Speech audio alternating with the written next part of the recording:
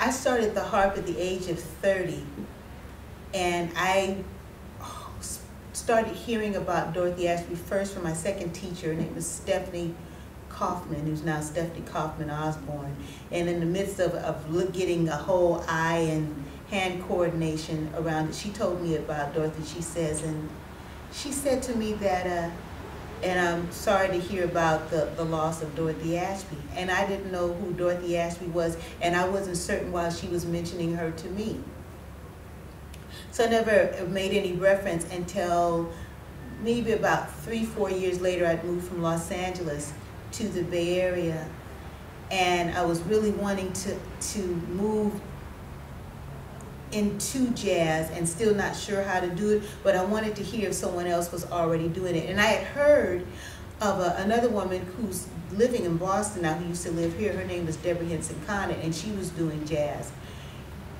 And I said, I wonder who else was doing it outside of Deborah. And so I got the chance to hear some Dorothy Ashby. I said, that's all right. It was probably a CD that was taken from maybe 57, and I want to say she was on Prestige, but I think I'm remiss in that. It wasn't Impulse either, but I want to say it was Prestige that Dorothy was on. I said, I'm really liking this, and it was her very first CD, Dorothy Ashby, the Jazz Harpist. Dorothy Ashby, Roy Haynes, Ed Thigpen were on the CD, and Frank West, so they're all on the CD. And so I'm learning that, and I'm listening to that, and I'm doing my best to navigate my way around jazz, and I'm still learning the whole high hand coordination. But then when I got a chance, I really felt like I was starting to get my hand on jazz. I had to sit down and really listen to Dorothy and what she was doing.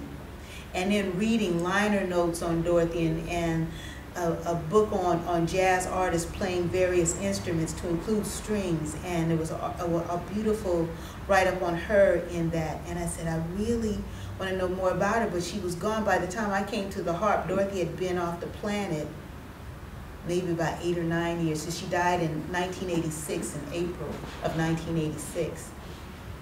And I was already, I was doing other work. So I started to read up on Dorothy and where she came from, straight out of Michigan, out of Detroit, went to Cass High School, where they had a huge harp department. I mean, real harps in the hood, you know. So she's playing harp at Cass High School. Then she goes on to Wayne State and decides that she's going to be an educator. Now, mind you, Dorothy's dad was a guitarist. Her mother was an educator. And I was told that she had a brother that played flute. And when she started to play her harp, her father, who was a jazz guitarist, was teaching her guitar inflections for harp. I think she also took a little piano, and I heard that she played saxophone as well. Did a little bit of that and chose to focus in on harp. And it was said that when she went to Wayne State, she said, well, I'm going to become a music educator like my mom. I'll be an educator. That first year, she said, no, I'm not. You know, she decided she was going to really pursue being a jazz musician. And she left Wayne State without a harp because, unbeknownst to many people, harps are fairly pricey, you know, but the schools had them, so she could go to school and practice all day long. But I think she raised enough money herself to purchase a harp for herself, and then she went on to play in various clubs. She would actually do, one of the things I and my husband have started to do is to actually put on a show herself, get some money together, and invite folks to come out and hear her with the Dorothy Ashby Trio. And she'd get out and play. And I want to say that Frank West saw her, saw what she was trying to do. She had actually sent out, what was that, reel-to-reel of herself playing, and she had sent it out to a few companies, and they said, no, we're not interested. You know, there are actually rejection letters online of her folks saying we're not interested. But she kept on, and she got signed to this label. She did some work with Berry Gordy of Motown, and it was part of that migration of musicians out of Detroit that moved to California.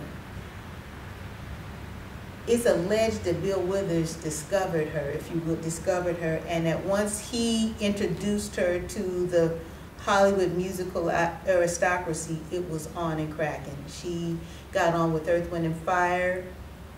She came to California and released 14 LPs in 14 years. So she was just cranking them out. The one that seems to be the most famous that a couple of rappers have sampled, Dorothy Ashby, what is it, Afro Harping, and another one called the Ruby Eye. These seem to be the two that are the most sampled by a number of folks. Ruby Eye is really an incredible piece of composition by Dorothy. She also played koto. So on the cover, you see her dressed in a kimono and the koto, and she's doing her thing, and you can hear her actually playing koto. And she was really, I want to say, ahead of her time, because she even does spoken word, what we call spoken word here in the Bay Area, on the CD. So you get a chance to hear her voice. She sang.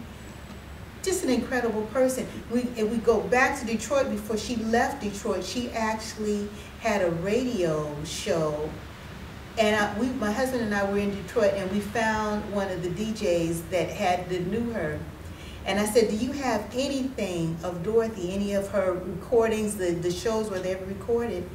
And he said, "No, we didn't expect her to die so soon." You know. That's why we have to die. I'm thankful for my iPhone. I can document everything I do, if I want to. And it can live on. So I really enjoy her CD in a minor groove, which what's called in a minor groove. It's just incredible, beautiful work. Some of it is her doing some Cole Porter and I think I'm trying to remember who Thou Swell is by, but it's from the Rodgers and Hart. Rodgers and Hart. Her take on these particular pieces, and then her own original compositions, just stunning and inventive and creative. And it's a woman that I studied with, who's also a jazz harpist, who is probably Dorothy's contemporary age-wise, if Dorothy had lived, is a Stella Castellucci. She said she really had that jazz in the gut, didn't she? She played that old gut bucket jazz on harp. And that's the thing, you can hear it. You can even on one of her, I want to say it's the Dorothy Ashby, the jazz harpist, you can hear her humming along with her phrasing, when she's phrasing. I just love that. I love what she did and how she did it. I have a little angst about the fact that she's not as well known. What I am seeing though is I have a good friend, Brandy Younger, who lives in New York, who plays harp. And Brandy is seemed to, who's 25 years she's about, 22 years my junior. She seems to have embraced Dorothy and has figured out a way to incorporate it in the sounds of where she's come from, with her just being decades younger than myself. And really, she and I together, I have to say, she has really started to make sure that she's become more well known, and I'm doing my best here on this end of the West Coast to make sure that there is a presence. So I always mention her name when folks say, "Who does jazz on harp?" I said, "Well, Dorothy Ashby did jazz on harp and was very proficient." And there are a number of folks who respond off of her. I would say Deborah Henson Conner, who I mentioned earlier, Laurie Andrews. I probably really can't say Corky Hale, because Corky was already playing about that time, about the same time. And Stella Castellucci was more of a contemporary. I'm trying to think of who else. I mentioned Laurie Andrews, Stella. Oh, Carol Robbins, who actually was Dorothy's student in California. So Dorothy had a few people that spawned off her. I can say primarily Carol. Laurie, I can say that I can hear some inflections and things that Dorothy did. I can hear it in people's work, and I know that they've been listening just like I listen to Dorothy. When we sit down, that's a part of that. We can read the notes, although I don't know of any of her works transcribed outside of what I'm doing, preparing to do. But just, you can hear that we've all listened to someone. There ain't no shame in that. We all listen. We listen to our parents. That's why sometimes if someone calls your mom or dad and you answer the phone, they say, "Whoo, you sound just like," yes. And then as we grow, we start to have our own sound. So Dorothy, man, I call her the jazz harp diva. She was just ridiculous, relentless. I was told that even up until those last days was she on the planet, she had cancer, that she still played until she just couldn't, you know. But I think she's great, just great. I have pictures of her on my phone, at least, you know, and on my Facebook, and even in my website I have pictures of her, and I like to listen to her and hear what she was saying. And I was listening to Wynton Marsalis, who's an incredible musician, educator, blah, blah, blah, band leader, blah, blah, blah. And he talks about not Dorothy, but just listening to artists, and especially when you feel you have an affinity to. You just listen and listen and listen, and you imitate, and then you imitate your way out of attempting to be them, you know? As your own tone and sound develops. I just love that. So that's what I love about Dorothy. She's just an incredible being. Just her music. I didn't know her as a person, but I get a chance to just to feel like, what were you saying here? So you have a project where you're bringing Dorothy's music to people in this year, in this summer of 2014. Absolutely. June 21st, 2014, I am doing a tribute to Dorothy Ashby and Frank West, who was a strong collaborator and a strong supporter of that, of Dorothy. And I'm calling the tribute On the Corner of West and Ashby, a tribute to Frank West and Dorothy Ashby.